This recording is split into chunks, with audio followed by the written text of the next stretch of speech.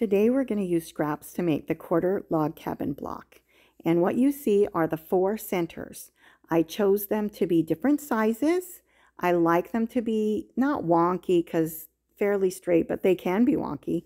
I just like them to be different sizes so that in the end they look different. So what you see me doing right now is choosing from my scraps. I have a big pile of blue scraps that I put there to choose from.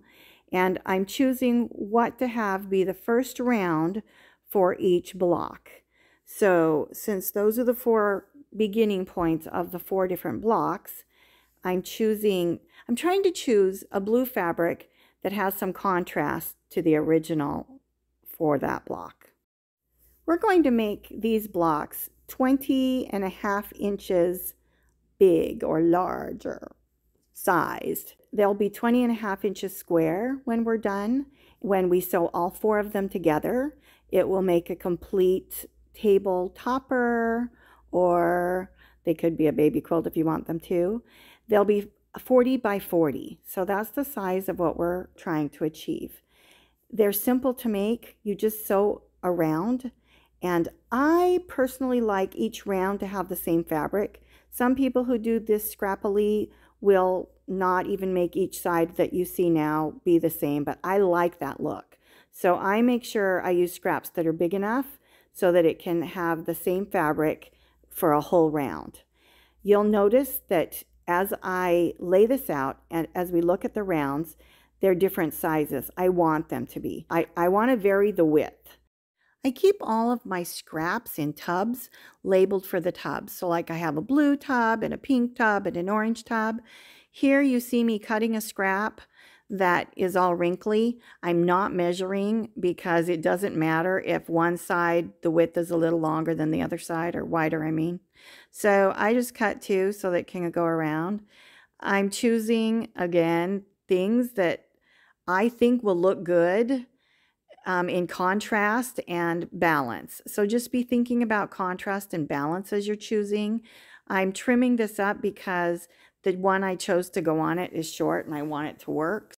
Because these scraps are from my scrap box, even the ones that are already strips or strings aren't necessarily straight, nor are they necessarily even. They could have come off the edge when I was cutting for another project, and it doesn't matter. With this pattern, it is okay if your rounds start veering and they're a little crooked. It gives it character and happiness. I love that this has such a free feeling about it. The only reason I'm cutting these and straightening them out is for sewing purposes. That's why I'm not measuring or being careful that it's straight. It doesn't matter. So I really am just straightening it. Sometimes if my strips are too crooked, I will go straighten them out. But in this project, I think I only did that once. If it's close enough, I just let it do what it's doing, and then I trim it after I've pressed it. Then I go back and I trim it there. And that works. So as they grow, are you watching and watching it grow as I'm blabbing at you? As they grow, they become happier and happier. You can just feel how great this quilt is going to be. I love working in monochromatic colors. I love letting all the blues into the project and letting them have their way of fitting in. See how that one blue is country, some of them are bright, some of them are sweet, and it just doesn't matter. As long as they're sort of in the blue family, they're sort of going to work. As I choose fabrics, you can see me thinking, okay, does my brain like this? Which one should go next? And I don't really fret about it very long because I have enough experience to know that it really doesn't matter. All that really matters is that it feels good. So if it feels good, I use it.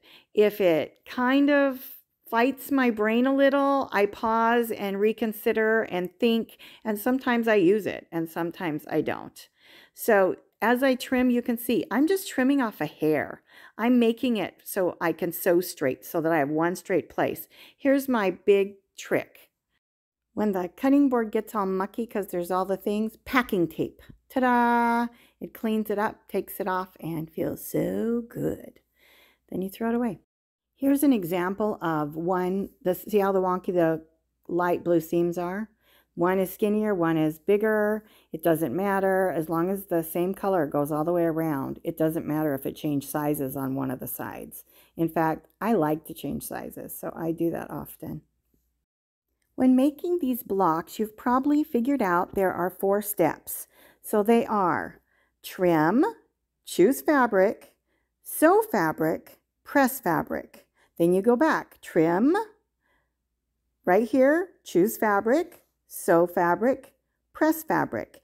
And the thing I want to point out is that we have 3 different stations. We have our trimming station, we have our sewing station, we have our pressing station.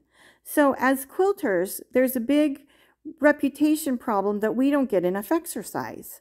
People think we just sit around. I'm telling you, I think if you make this block, you get tons of exercise because between every stitching seam, you press and then you sew. So if you make this pattern, you won't need to do crunches, you won't need to do any kind of exercise because this exercise should qualify.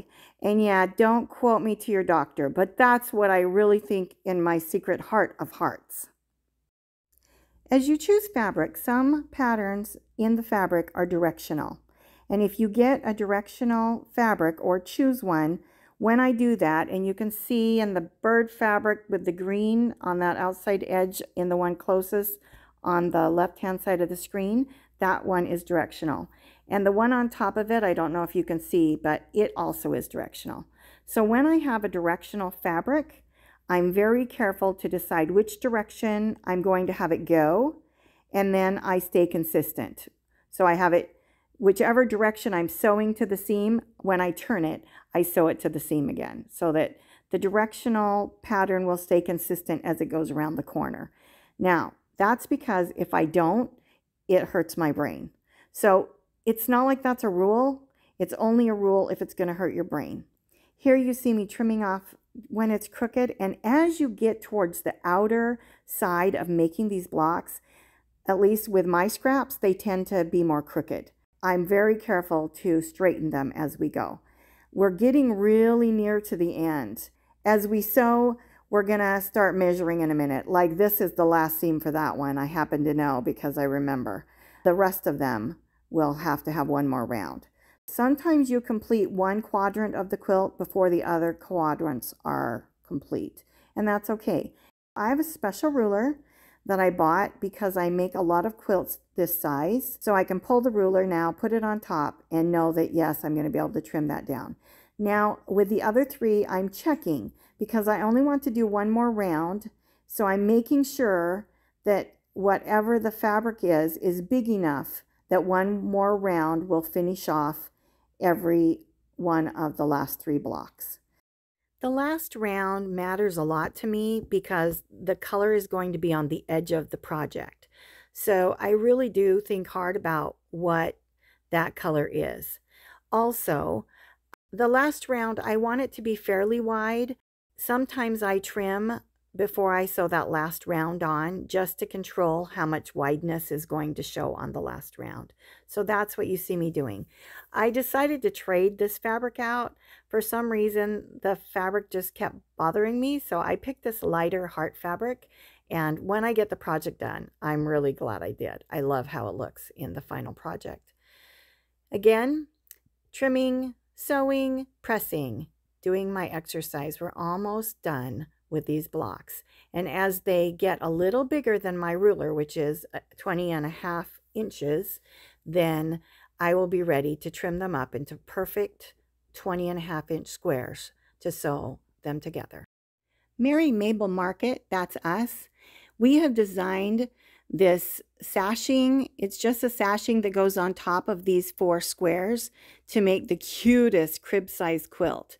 It's an embroidered pattern, and so in a week or 2, we're going to add that to either this exact one or we'll make one very similar.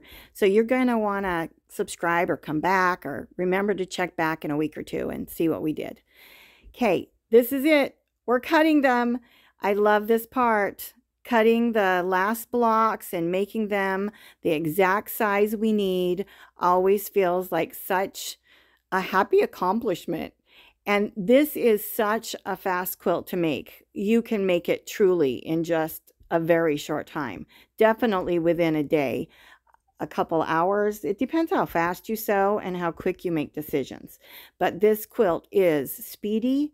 It's darling. It really does make the cutest table topper.